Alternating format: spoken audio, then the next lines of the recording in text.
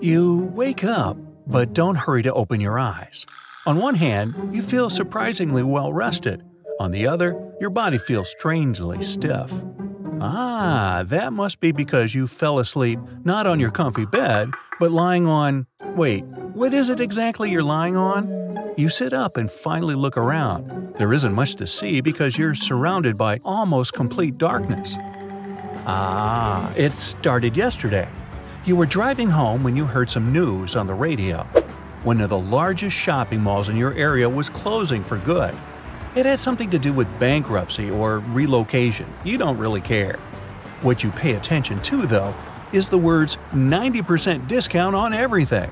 The shopping mall is quite far from the city, but you decide it's worth making a detour.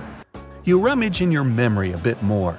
You recall going from one store to another, choosing, paying, your bags getting heavier and more numerous. And then you remember that fateful moment. You got so tired that a bench in a quiet nook on the first floor seemed like the best place to have a nap. You must have fallen asleep, and it suddenly dawns on you. They haven't noticed you and locked you inside. You relax a bit. How bad can it be?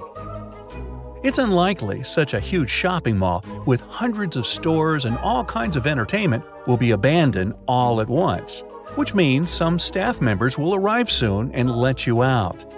You reach into your pocket and fish out your phone. 11 a.m. It's late enough for the workers to be already in the mall. Then, finally, it occurs to you that you don't have to wander around in the dark. One press of your thumb and the flashlight on your phone is on. Much better. It takes you more than an hour to explore the mall. Not a living soul. You feel a bit disheartened. Anyway, you're getting tired of wandering in the dark all alone. Time to call for help. You unlock your phone, finger lingering over your best friend's name, and then you realize one thing. You've been dreaming of getting into such a situation for ages. You're locked in a mall with no one around. You can do anything you want. That's how you make the most terrible mistake in your life. You switch on airplane mode on your phone so that no one bothers you and go have some fun. You need to figure out how to turn on the lights. No switches you come across seem to work. Apparently, before leaving the mall, they shut off the electrical power. But there must be a backup power generator in such a large building. After searching for what seems to be hours, you see what you've been looking for. After some fumbling, the light is on. It's not as bright as when the mall is open, but it's still something. Time to have fun. You don't need to think where to go first, not with how loudly your stomach is rumbling. Supermarket! You start with a sandwich just to make the annoying growling a bit quieter. After you're done, you get a shopping cart and start to walk down the aisles. Everything that catches your eye goes into the cart. Finally, you're sure you won't be left starving. Strangely, it happens when you can't cram anything else into your cart. You find a pretty cafe, choose a table, and begin your feast. Half an hour later, you realize you've overeaten. Time to go explore other stores. By the evening, you've tried on dozens of clothes. It's settled then. You'll change your style dramatically once you're out of the mall. Expensive clothes suit you so much better. You've picked the presents for your friends and relatives. You've played arcade games.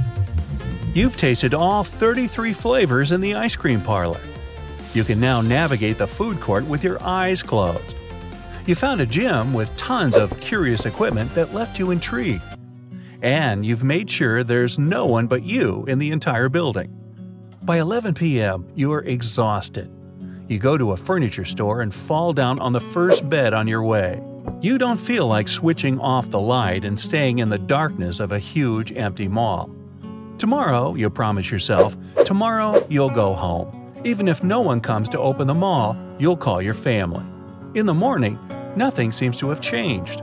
No opening doors, no voices, nothing. Okay then, time to call for help. You reach into your pocket to dig out your phone, and your blood runs cold. After hours of searching around, you have to accept a horrifying truth. You've lost your only hope to be rescued. Several more hours, and you have to admit there's no way to get out of the mall. Whoever locked it made sure every single door or window was tightly closed. You rushed to the electronics store and only see empty shelves. What were the odds of this happening, with the only store you needed, no less? Well, it seems you're stuck here. You've been doing yoga for years. You've been studying to remain calm no matter what. That's why you give yourself 5 minutes to run around and scream.